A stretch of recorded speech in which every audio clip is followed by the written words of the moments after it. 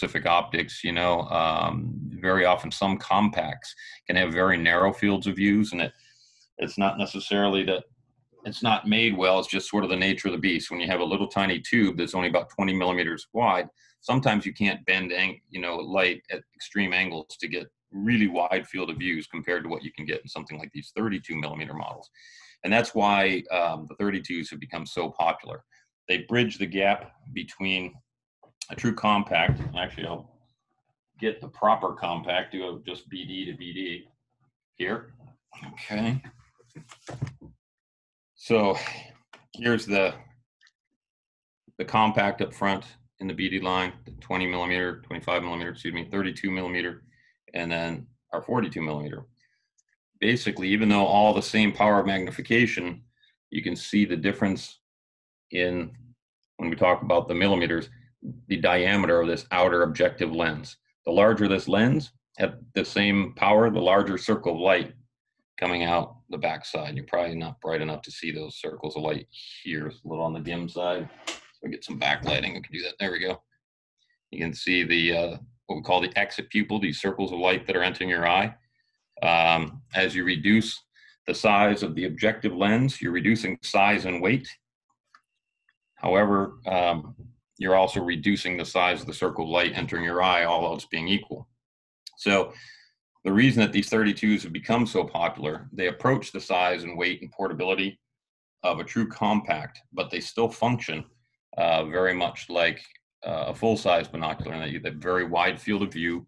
And the BD2XD, like I say, has a even more extreme wide field of view than others. So you can be out there for scanning hours at a time. It gets a lot of eye comfort compared to something with a very narrow field of view. So that's one of the characters and one of the reasons you want a wider field of view is advantageous in the field. So for binocular wise, we've got the BDXD 2 series, which is XD lenses, and then we've got the Genesis, which is the next step, and that's actually got four lenses in total, hasn't it? 4 ED lenses, 2 in 2 barrels. Right. Now, when you do that, when you get more high quality glass, not only does your quality of the image that you're getting increase, but it generally means that you're dealing with a heavier binocular too, because the fact that the higher quality glass tends to be more molecularly dense and heavier per lens. And this being a 44 millimeter, you've got 2 millimeters extra across here.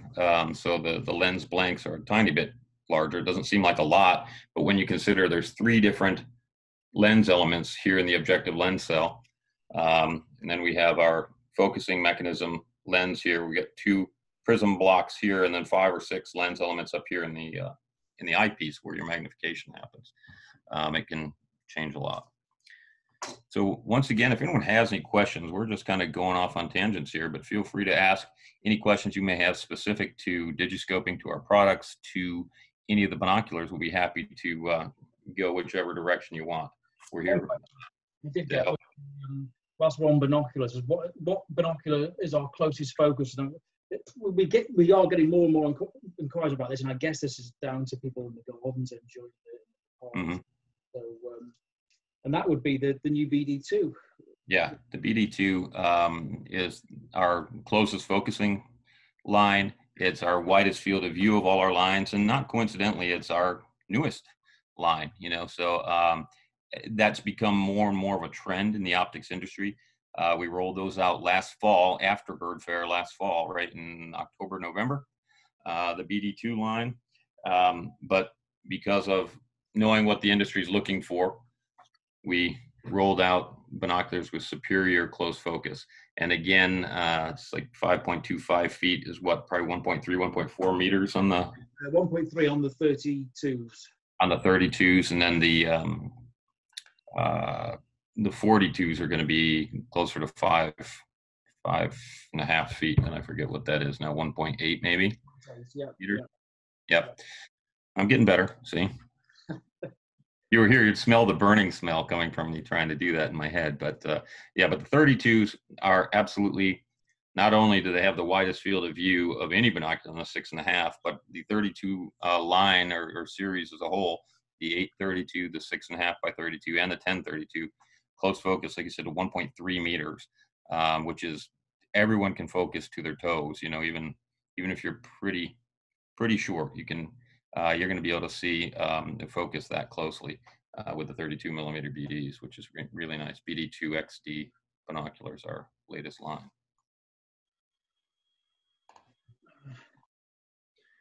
No, I did notice on there too, Jeff. Somebody had asked a question regarding the light transmission values for the 16-32, and I was just looking at some of the internal spec sheets that we have here.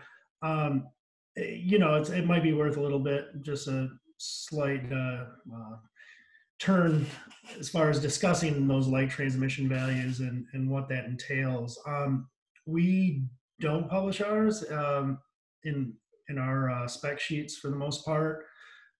We do internally testing against you know, competitors and what have you, but the problem is once again, it's just not a set standard to use. So you know, I worked in the past with several different optics companies, and you know, they all have different specs and ratings, and it becomes a number I find to be a little I don't want to say misleading, but it adds some confusion to the process, you know. And yeah, I don't know if you guys have any experience with that yourselves. Yeah, no, absolutely. I can jump in on that one.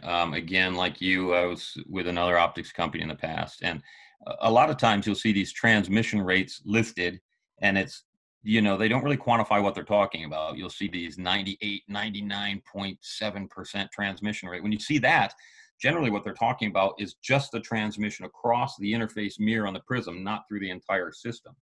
More realistically, you know, a binocular is going to go from probably like 88 up to like 92% light transmission overall through the entire system. There is inherent light loss at every surface of every piece of glass throughout.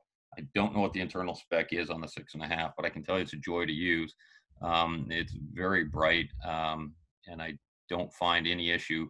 As I said, at that price point, and I think that's the other thing you have to realize, obviously an 833 Genesis is going to deliver a lot more light than the 832 in the BD2 line. If we could do that the same, then these would be, you know, close to £1,000 probably, rather than where they are.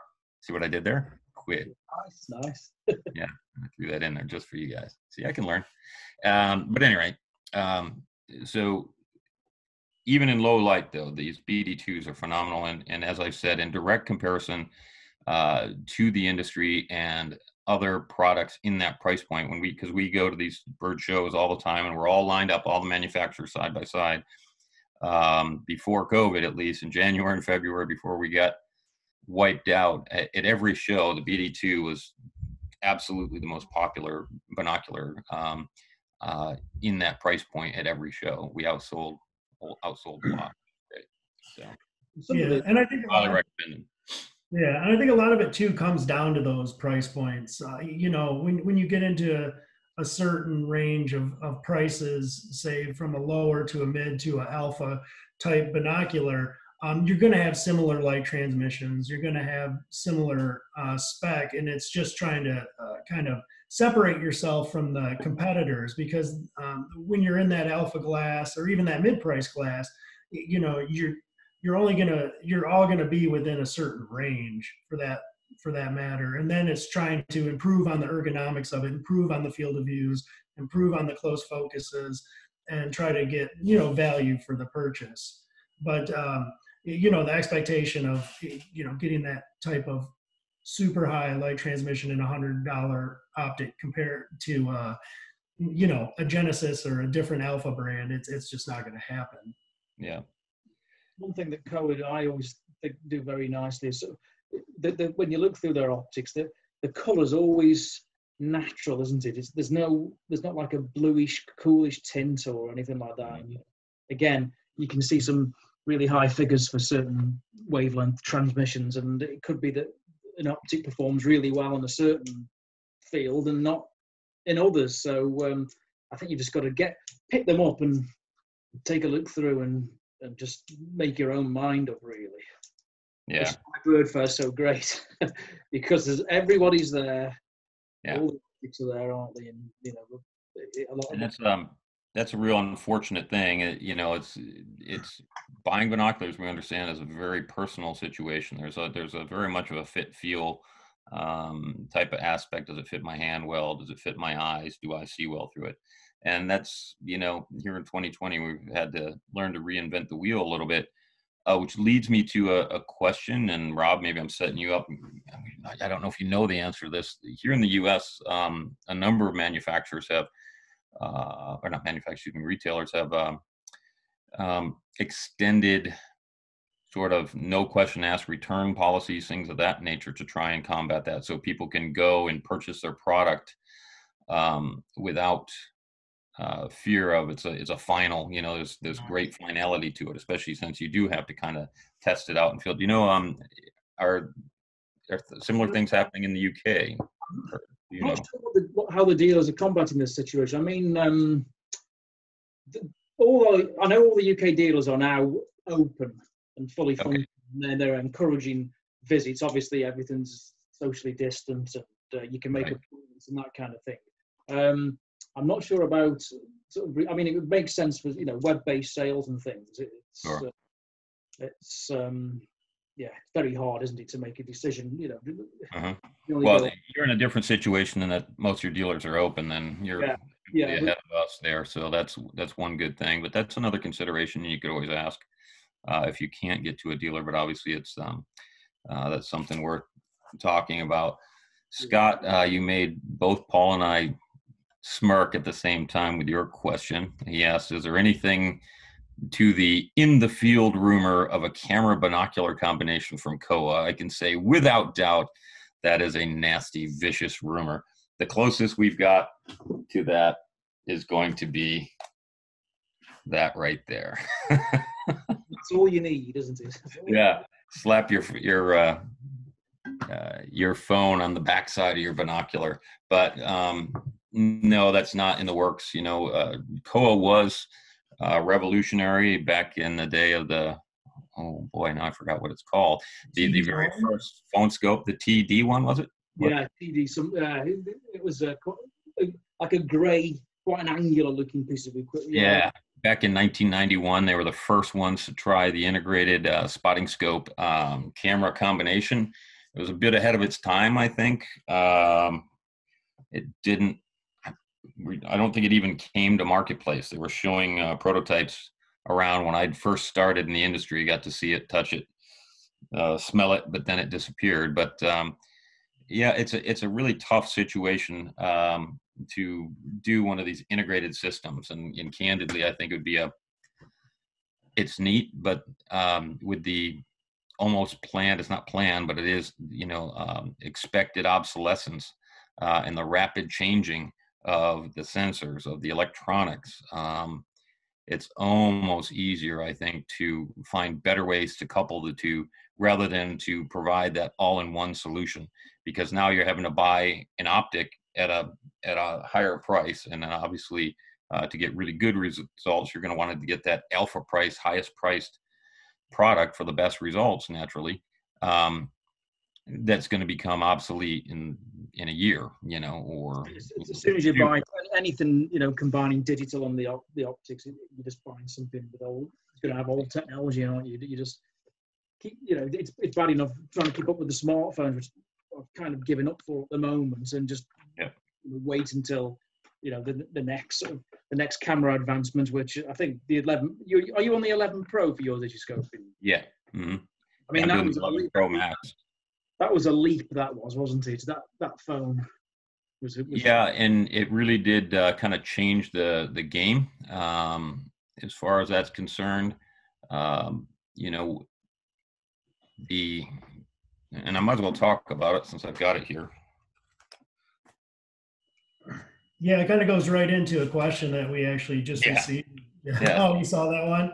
Perfect. Yeah, blow into the So the thing about the 11 Pro Max in particular, and hopefully you can see that, it's got these 3 lenses, and most of the newer camera models, no matter what you've got, a big thumbprint on the wide angle lens, there you go, do have these multi-lens setups, right? So on the 11 Pro, which I'm using up here, you've got the top lens, which is a 28 millimeter lens, okay, which is pretty standard. That's most of the prior iPhone models, at least, had that 28 millimeter lens as a standard because it allows you to shoot at a somewhat of a wide angle when you first put it up there. But from a digiscoping standpoint, you're going to show a lot of vignetting when you first mount the phone to the spotting scope, because the fact that that 28 mil lens is seeing wider than the scope allows, basically. So you'd have to run the zoom up to eliminate some of that vignetting. Now, the third lens here, this little lens, is a super wide angle on the 11, not really valuable or usable for digiscoping at all. But the bottom lens, on the other hand, is a totally different situation. This is the 2X lens on there, and the 2X lenses have really, what a powerful tool for digiscoping they've become. With a 2X lens, now you're at about a 56 mil lens, and when I mount the 2X behind the eyepiece, I have 0 vignetting right out the door, and I can, even at the lowest power of zoom on the eyepiece, I've got no vignetting whatsoever, and that allows me twice the magnification I had, but still the faster shutter speeds and a better ability to stop motion, based on the fact that I've got a lens that's twice as powerful. What did I do with it? There he is. Here he is. So when I'm out in the field digiscoping and I've got my spotting scope set up on something, I can mount this here. Now you'll notice that I am using a phone scope adapter rather than a Kowa branded adapter, and that's because of the fact that as of yet, we haven't developed an adapter that really accommodates both lenses. So I went this route because it does allow me to switch that 2X lens and utilize it more effectively. So that's part of the issue there.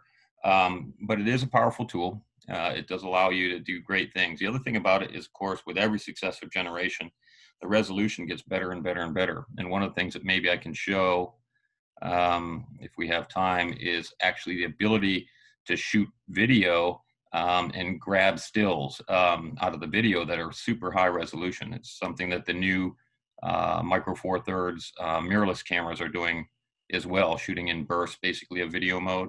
You guys want to see that now? Want me to switch that quickly, or? Do it, yeah. Yeah, go ahead. And while you're getting that set up too, just to go to David's question about, are we seeing more DSLR or 4/3 or phones? It's definitely trending to the phones, and it has been for the last several years. It's an item that's always on your person. And so with the simplicity of just having that phone adapter with you, if you do have several other products, whether it be a Genesis binocular or even a smaller 55 scope, then all you're doing is actually changing the diameter of the ring. And, it just provides you the ability to not have to go out in the field with so much equipment. Yeah. Birdfair is always a good gauge, I find, of how the trends are going, because, you would get a few years back, you'd be discussing about compact cameras and that kind of thing, and then it moved on to DSLR, and now it's predominantly smartphone. I mean, there are your real high-end digiscopers, because they want so much control over shutter speeds and camera settings. Some of our work our ambassadors do. They whilst they use phones, that's more for sort of just enjoyment and fun, where if they're going out, they'll shoot with their mirrorless cameras, and because they want ultimate control. But for the majority of us, and for me, I mean, I've been digiscoping for many years. When I first met with Paul Hackett, one of our UK digiscopers, but now, unless I'm doing product testing and things, it's always the phone. It's just so much fun. Yeah. Well, I'm the rebel, and I just refuse to go camera, and I'm utilizing the phone. And if you look here, this is literally if you remember in the old days, or say 3 years ago, old days, 5 years ago, grabbing a still out of a video usually meant a real fuzzy, not crisp image. This is a video I shot of a black whiskered vireo that showed up in my yard, and I was, long story short, it is a bird that does occur in Florida where I live, but not where I live. It was the first summer record, and it's very long-billed, and it has characteristics that look like the subspecies or race we wouldn't expect here in Florida, but perhaps of the nominate race more typical in the Caribbean. And while I'm trying to catch pictures to show, in particular, the bill length, I had a tough time because the birds are constantly, when they're foraging, they're looking around all the time. So you just had to get that split-second shot of getting just the view you want. But here, what I can do literally is I can just go through these screenshots until I get what I want. Oh, let's go back a little bit. Say there, showing the bill length, although it's a little soft. That one's crisp, but it's a little at an angle. You have the ability to really move back and forth on these things, find just the image you might want that looks sharp. I can eliminate this and literally go to my Windows print screen collect a screenshot of that, and then crop out the black after the fact and get just exactly what I want. So let's see if I can pull up the screen share as well while I'm doing that to give you an idea.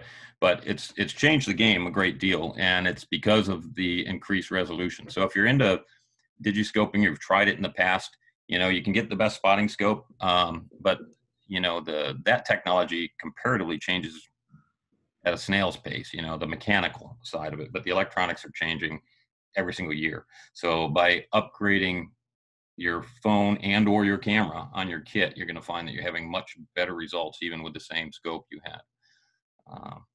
If you can in 4K and you pull a still out, I mean, that's this is pixel image, isn't it? So I mean, you can do a lot with that.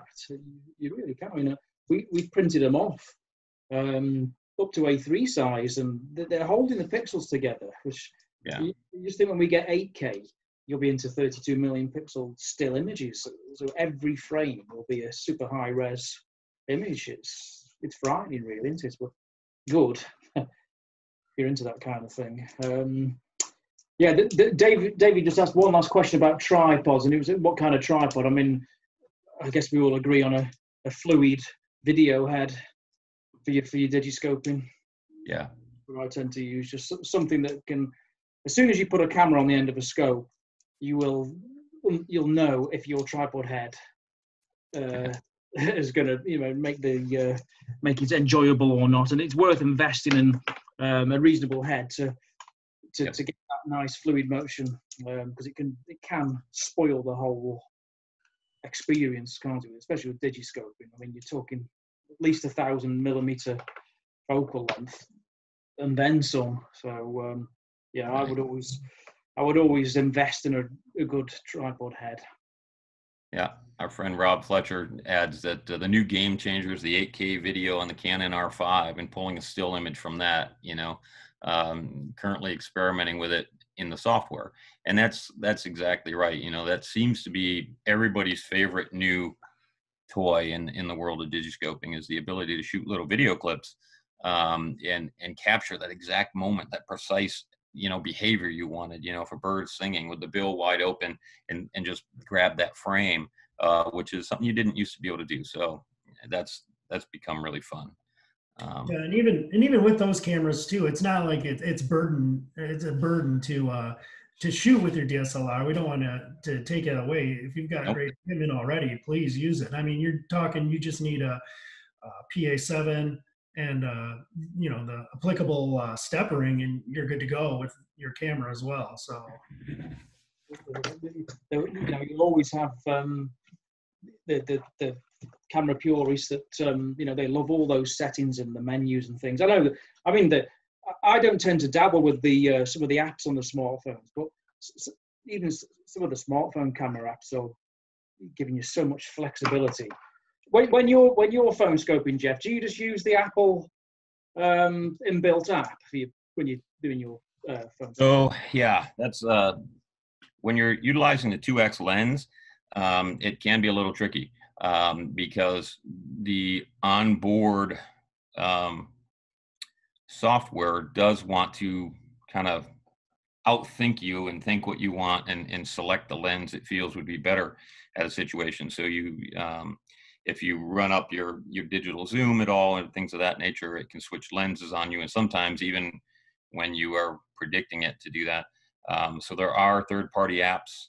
PhoneScope makes one that's free, but not as many controls as some of the others, like the Camera Plus app and others, that will allow you to manually select, this is the lens I want, don't switch from it.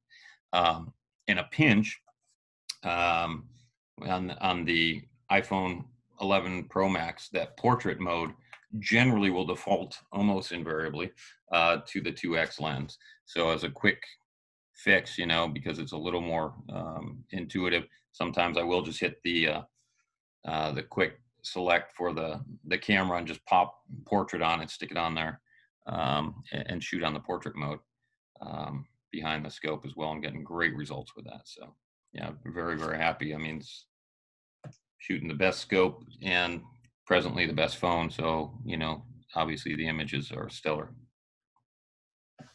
Whilst we're still talking about phone scoping, there was one question about exposure with the smartphone, and I can't talk from an Android phone, but certainly in the iPhone app when I'm digiscoping, I'll always hold my finger on the screen and lock the exposure and lock the focus, and then so I've got full control, because you do get camera hunt, don't you? The focus hunt when you're trying to focus the scope. Especially on video.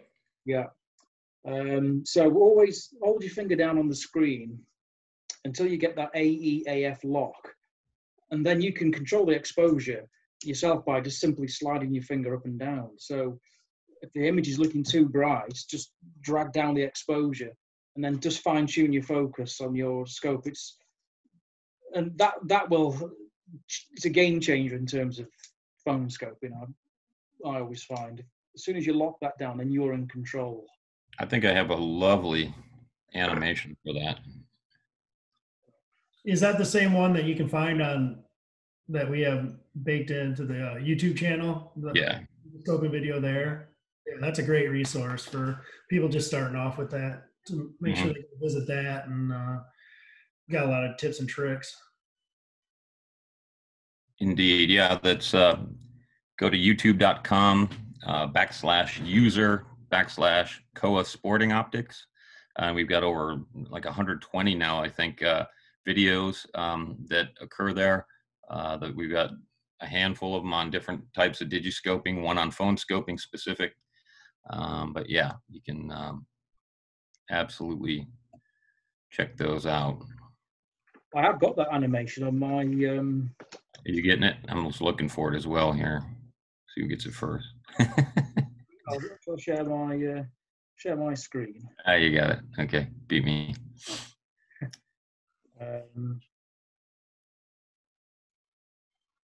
Is that coming up as full screen? Yep. No, not full screen. We've got the not yet. Hasn't started yet, but yes, it's. So yeah, so if you press your finger and hold the screen when you're looking through the scope of the phone, and this is with iPhone, and I'm guessing it's similar with the Galaxy models and other models, but you will see a little yellow square flash up that says AEAF lock. You only have to hold your finger for it's about a second, I would say. And what that does is it brings up this exposure control, which is just a simple dial, and touchscreen up and down will alter the exposure.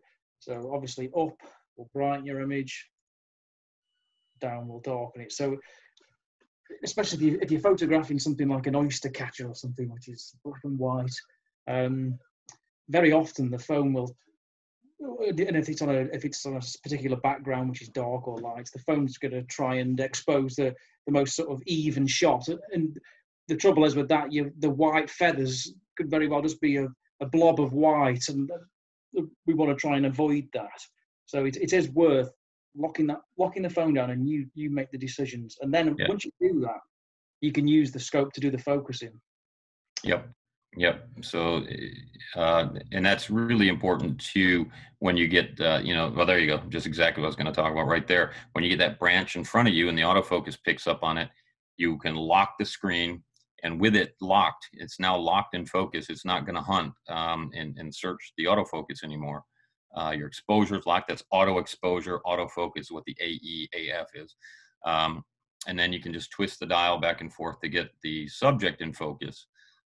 Rather than the branch or the leaf in the foreground, and that's a real big tool. If you learn to do that, the other thing too, if you're shooting video at all, you definitely want to try and lock the screen first. That's a sort of sometimes you forget that, and you've got this gorgeous video going, and all of a sudden you'll see it start to hunt back and forth, and it'll go in and out of focus, and can really detract from the quality of your video. So it's better to try and lock that focus, and then as you need small tweaks on the focus, you can do it using our fine focus control on the Kowa Prominar spotting scopes, that front dial. What's this slides up? We may as well just briefly discuss it. If you're new to, if you're still learning and trying things out, when you first put the push the adapter on, something called the eye relief is quite important, where you position the actual. This is positioning the lens of the camera with the eyepiece. If you've got this quite strong blurred vignette in here, you haven't found the sweet spot. You're looking for a crisp circle.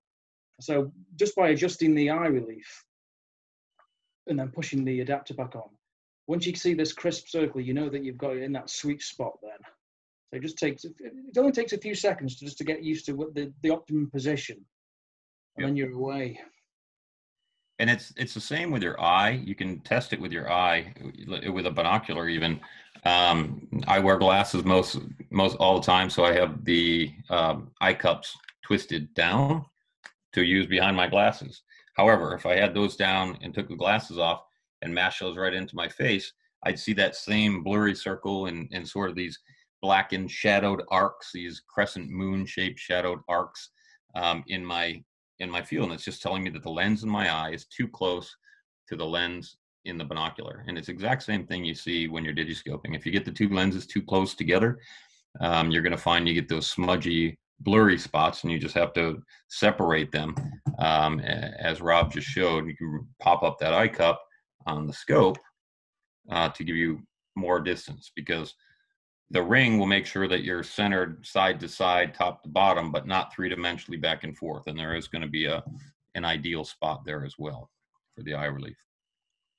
And for vignetting, if you're using the Kowa adapters, because they use the standard wide-angle lens, you'll inevitably get vignetting. So because our eyepieces and the scopes are so good, rather than digital zoom, to keep that image quality, always use the optical zoom of your spotting scope. So that's an example at the widest angle, 25 times on the spotting scope. If you twist your optical zoom up, most times you'll almost eliminate the vignetting. It depends, varies on the smartphone models and eyepieces and what scope you're using, but variable, you'll get this. You may get a nudge of vignetting at full optical zoom. You can either nudge past that with a little tiny bit of digital zoom just on the screen, or just crop it out.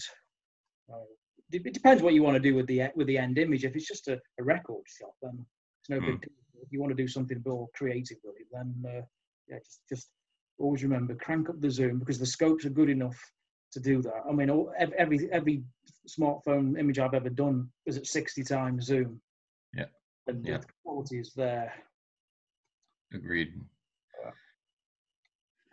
This one's more about alignment. Again, with the push on rings, just if you're getting a shot, an image like this on your phone where the alignment's not right, it's just taking a bit more time just to make sure that your adapter is totally flush and straight on. As soon as you got that crisp circle, you're in business and you can start that. Mm-hmm. Well, that's the end of that short sequence. Let's come back to you guys. Okay. Hey Jeff, there was a question real quick that was Yep. asking if you had any recommendations as far as apps to use while shooting. Did you see that one on the Q&A? Yeah, and I think it's that the Camera Plus is the one that I think is most popular right now, and there's a small fee for that. You know, here in the U.S. it's $2 or $3. You know, so maybe maybe a couple pound, but it offers a lot of control over the manual aspects of the camera, including which lens to use. You know, a lot of manual override capabilities for the person that wants to get a little more intense with it. If you want to keep it simple, though, the onboard stuff will work fine. And what you have to do is just, with any system, with any digiscoping system, you just have to realize how far can you push things before things fall apart, you know. And once you realize where the limits are that you need to work within with that system, then you can go about, these are my best bets for getting my best images, you know, with this particular kit. And when we're giving these live digiscoping webinars, or even moreover, you know, we even would do like an extended, you know, day of digiscoping. That's one of the first things I always do is I kind of help everyone go through their kit to realize what limitations they have. So they have realistic expectations, and then we can push right up to that expectation, but not beyond. And that's sort of the thing with digiscoping. None of these pieces were ever meant to work together. It's just a fluke that it does. And we as optics manufacturers have to do our best to find the best methods to couple all these things together. And Kowa has the most complete line of adapters to accommodate every aspect of digiscoping you might want to pursue. You know, so that's, yeah, and I'd also keep in mind too that even if you have a competitive brand, that a lot of our rings will fit for those too. And there are Rob can steer you in the right direction as far as those reference sheets, but it's not solely, you know, our rings aren't solely proprietary to our products. Yeah, we've got quite a lot of.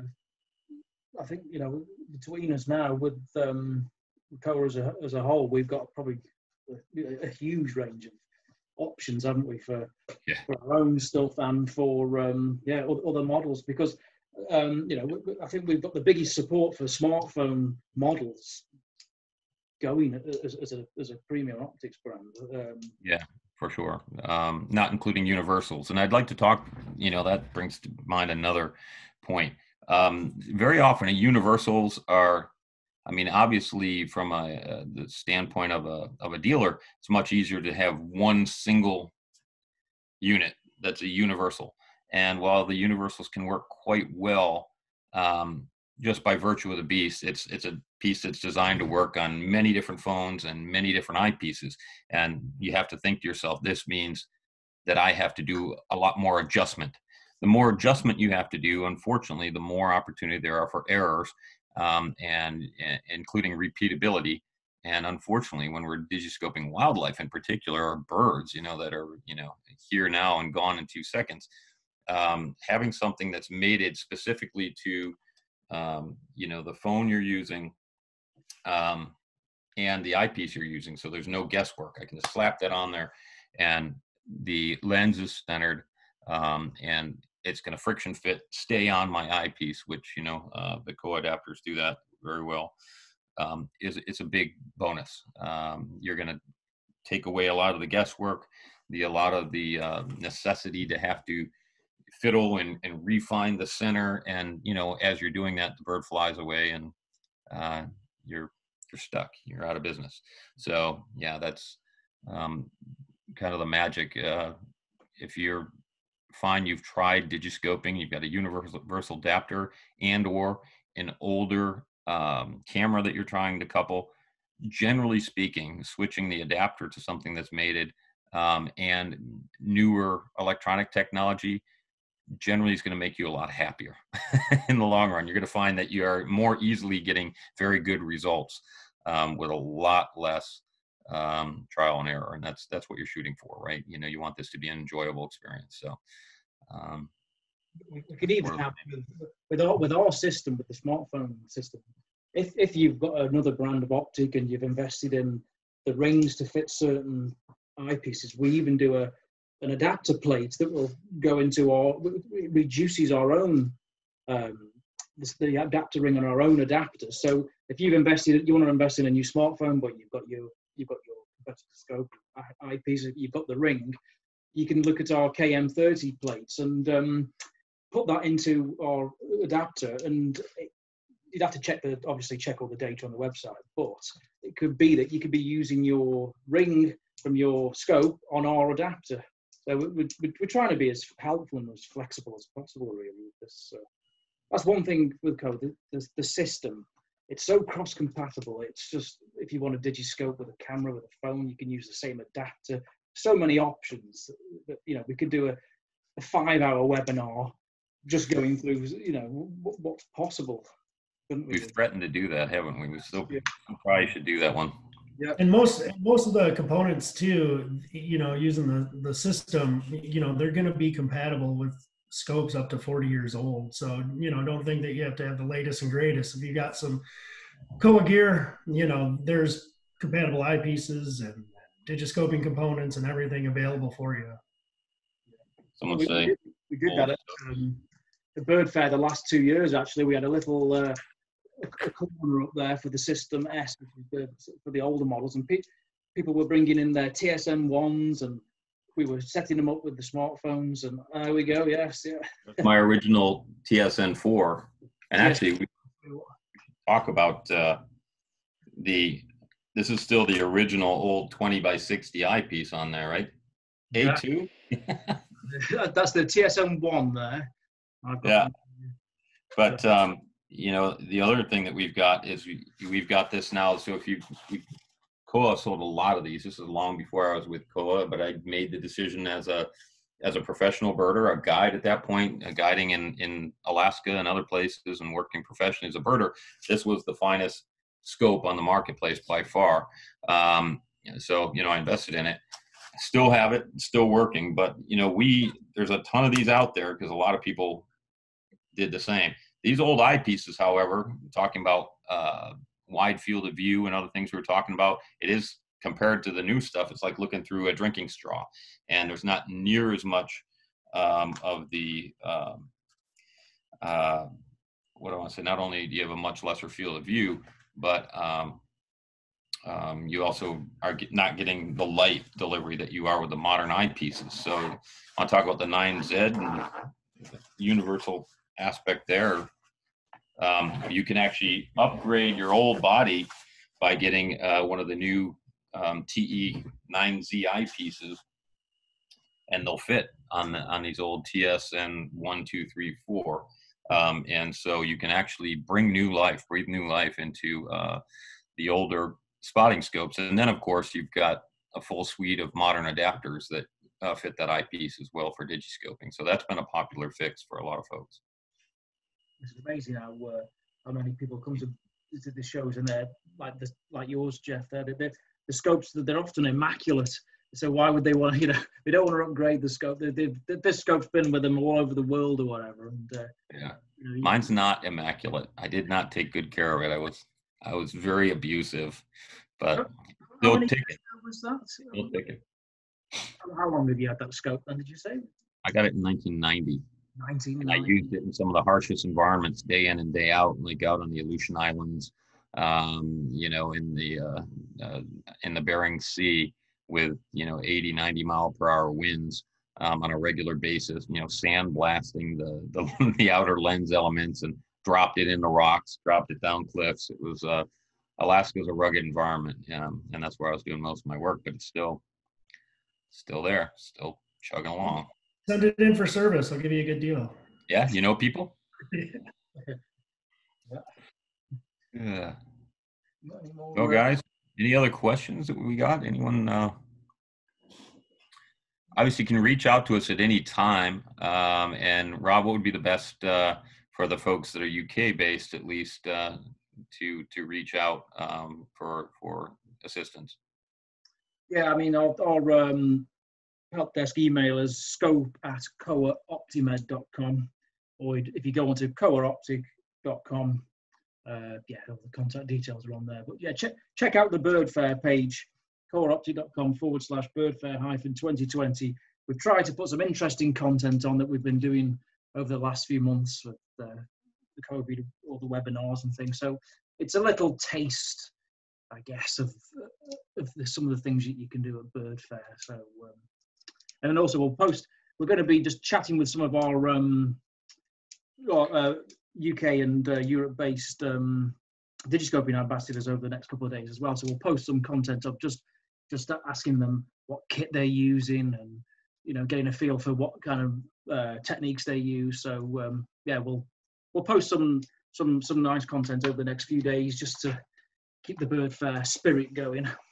Yeah, I wish we could be there for sure. And then just like one other opportunity too, to call out those nice little kits you guys put together over there. So the 500 series scopes and the 8x25 SV, and then the secondary option is the 66 scope with a case and the eyepiece, of course, with a BD2.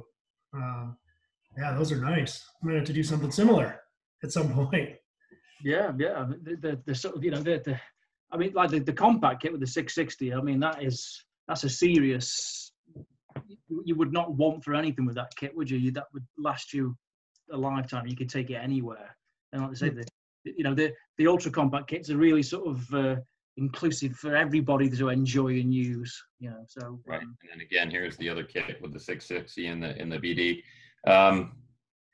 Yeah, you know, I tend to think you say that would last a lifetime for someone, but then, you know, invariably it seems like birding's kind of a renewable resource, and you find that person that's got an 88, you know, and you keep looking through the 880 over time. But for sure, that's going to treat you very well.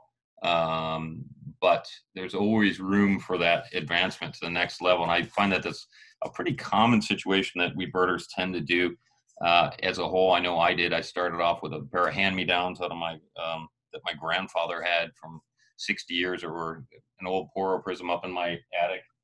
It had things growing in it, you know, snails crawling through it and stuff.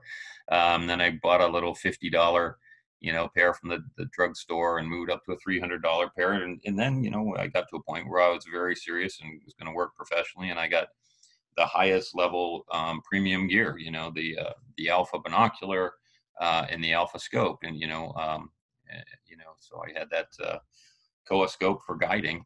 But yeah, you know, there is advancement even beyond the 66, but certainly that's a really nice piece of kit that's going to treat you very well.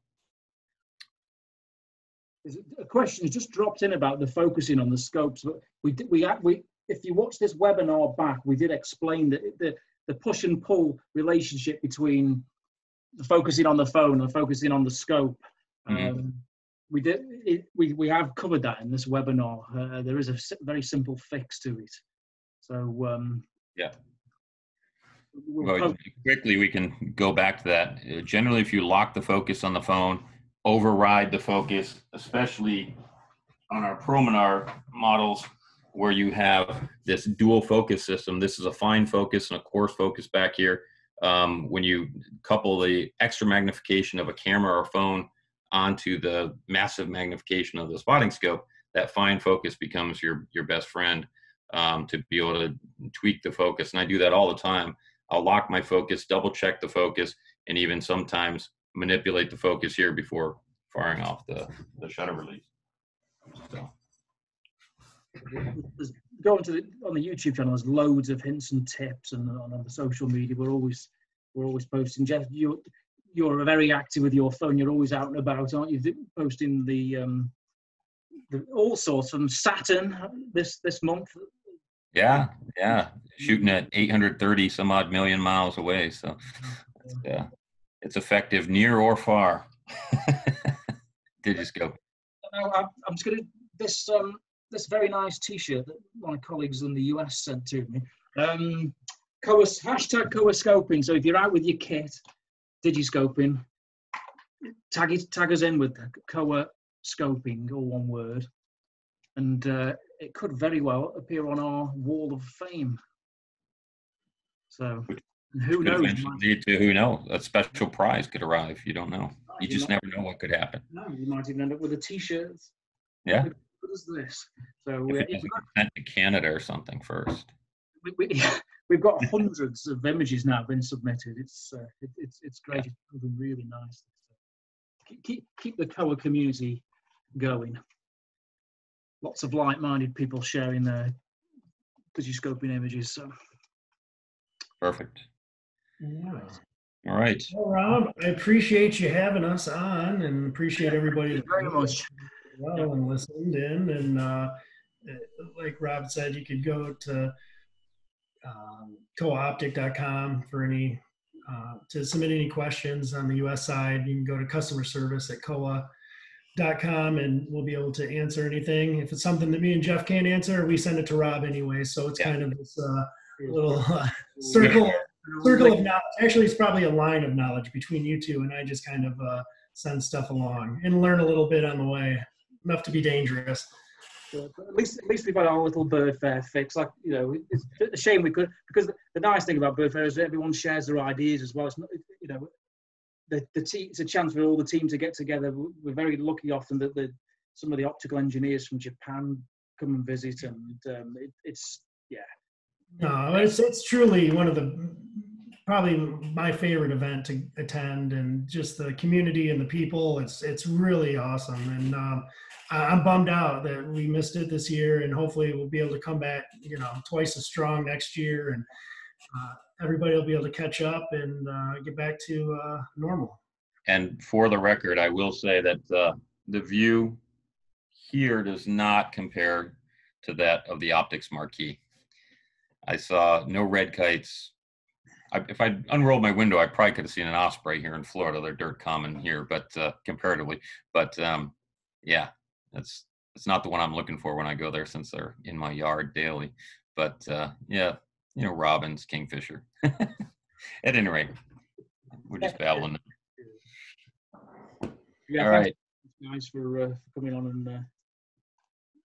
Great pleasure. Hope that we can do it in person next time and chat with all the folks, you know, in the optics marquee directly in 2021.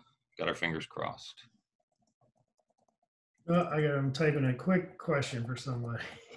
Sorry. We know people. Yeah. Has anyone had anything about the iPhone 12 expected release? Yeah, well, I'm watching that closely because I want one. Yeah. So, you probably need one for your job, Rob. I'm pretty sure. It's time. It's time. I haven't upgraded for a while. So yeah, it just gets painful after a while. It's like, I'm not going to pay that price. I'm not going to do it. I'm not going to do it. And then they just get so good. You're like, oh man. I'm just sitting on that iPhone SE, which is a nice little small phone. I just wish they would do something with the spec of the the 11 in a smaller phone, because I'm just not a big fan of massive phones, but still, we'll see. But yeah, it's imminent. It's always around October, isn't it? The Apple launch. So Yeah. It's on its way for sure. All right, you guys. Thanks again. Good seeing you. Take good care, everybody out there, and you know, keep checking in. We're doing webinars frequently. Do you got anything coming up? I mean, outside, I know Birdfair, you've got the ones with Paul and Simon, but is there anything on your side, Jeff, you got planned? On the webinar front, you mean? Yeah. Oh, sorry. There's a ton planned. I don't have anything scheduled. No. We've got threats to do things with a number of our conservation partners. We're trying to put together a next level virtual bird walk, which we're going to be featuring soon. You know, using what we like to call our coalition of ambassadors. See what I did there? Coalition. Thank you, Be Hero Week. But anyway, yeah, keep an eye out on the Facebook page, and we will have continuing content coming at you on the webinar front. But we'll see who's ready to step up and speak next. I mean, Rob and I are always here, but it's like we'll be here all week, but we prefer to try and get in obviously the guest speakers where we can to give a little more different flavor, if you will, to our webinar series. So we're working on some biggies coming.